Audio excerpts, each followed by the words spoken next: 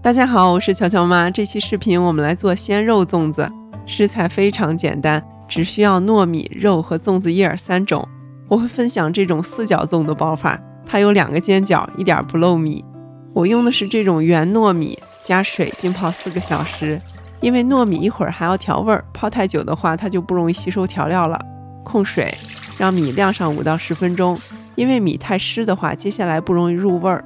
来给米调味儿。2勺老抽给米上色，1勺生抽、盐、糖拌匀，给米2个小时的时间让它吸收调料。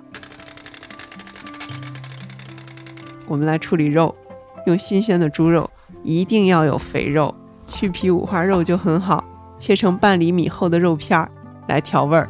首选这种白酒，也可以用花雕酒。撒酒，抓肉。白酒的作用是去腥增香，其他的调料生抽、老抽、盐、糖都是家里最常见的调料。用力抓上1分钟，同样腌2个小时。粽叶刷洗干净，我用的是真空包装的新鲜粽叶。如果你用干粽叶，要提前用水泡1宿，让它舒展开。烧一锅开水，加油和盐，下粽叶，开水煮5分钟。煮过的粽叶更柔软有韧性，包的时候不容易破。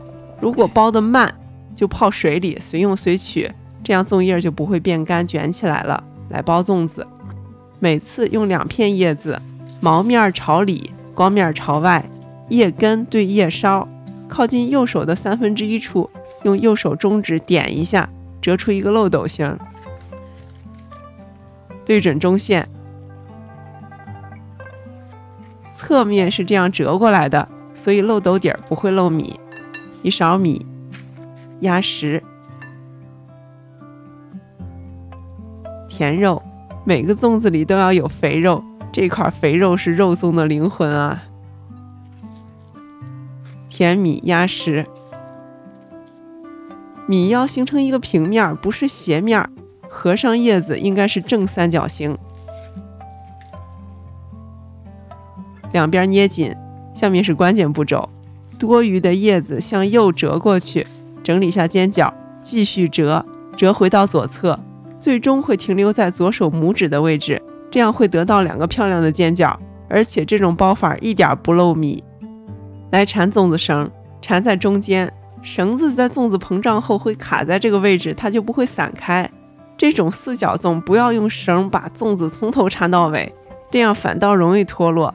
头2圈要尽量拉紧，缠3圈就够了，打死结儿。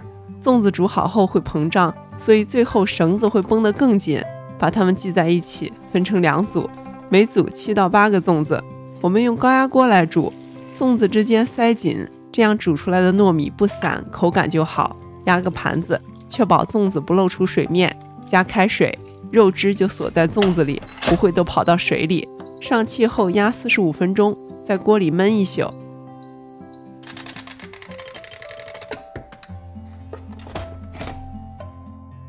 你看，水里没有漏1粒米。煮好的粽子会鼓起来，所以要注意，如果绳勒得太紧的话，这里会出现一个奇怪的腰线。肉有火腿的香味，而且不柴不腻。你会不会好奇，肉的脂肪都去哪儿了？